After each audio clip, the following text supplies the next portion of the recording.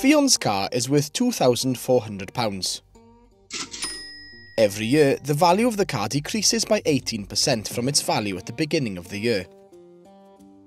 What is the reduction in value of the car after 2 years? Firstly, let's concentrate on the important facts. The original cost is £2,400 and the depreciation is 18% every year. As the depreciation is constant every year, it is possible to use powers or index. As the depreciation means less than the original price, we need to subtract the depreciation percentage, which is 18%, out of the 100%, which is the original value of the car. 100 minus 18 is 82. We need to change this percentage, 82%, to a decimal.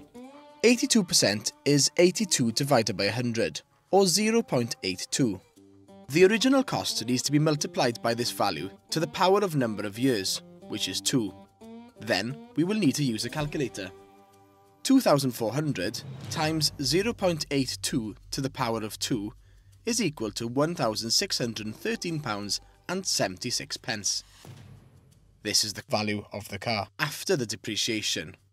We now need to find out how much it has reduced by subtracting the new cost from the original cost.